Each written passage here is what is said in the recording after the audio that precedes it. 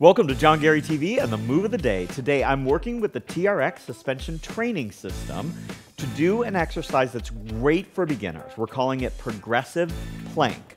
So I'm going to start with the straps lengthened as far as I can get them, and then I'm going to take my feet hip distance apart and come up onto the balls of my feet. From here I'm holding on to the handles, and I have the straps just above my arms. This is a really good place to teach proper form of the plank, making sure that you're in a nice neutral position through the spine and all the way down through the hips.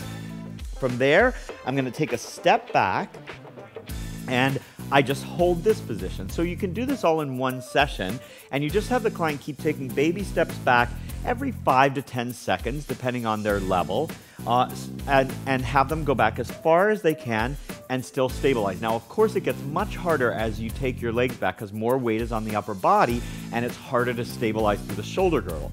And then I would just walk forward again for the second half of however long you're going to do the plank. And then increase the amount of time you're at the bottom, decrease the amount of time you're at the top as your client gets stronger. That's our move of the day. Thanks for joining me on John Garey TV.